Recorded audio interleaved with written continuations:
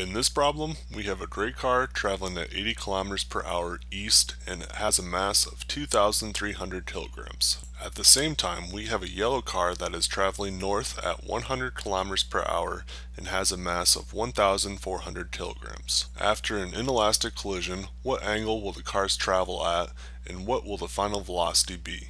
Recall that an inelastic collision is where the two objects are fused together into one solid mass and the momentum is conserved.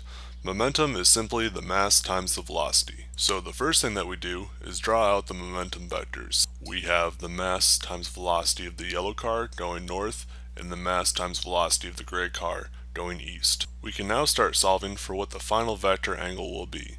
We can use the inverse of the tangent of the momentum of the yellow car over the momentum of the gray car.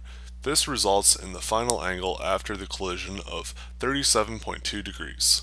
Basically what we did there is turn the vector into a right triangle. We used SOHCAHTOA to solve for the angle. Being that we had the side length opposite and the length adjacent, we used the inverse tan. If it is unclear why we're doing this, review SOHCAHTOA in trigonometry. Now we can use the Pythagorean theorem, which is simply a squared plus b squared equals c squared, to find what the black final momentum vector will be.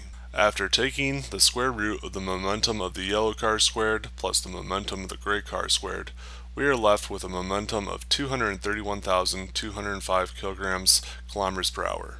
Looking at the units, we can see that in order to get velocity, we must divide by the mass total.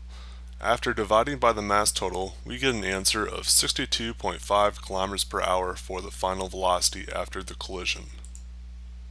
That concludes this video. Hopefully I earned a like, share, or subscription. If you enjoyed this video, you may enjoy one of these videos as well. Thank you for watching.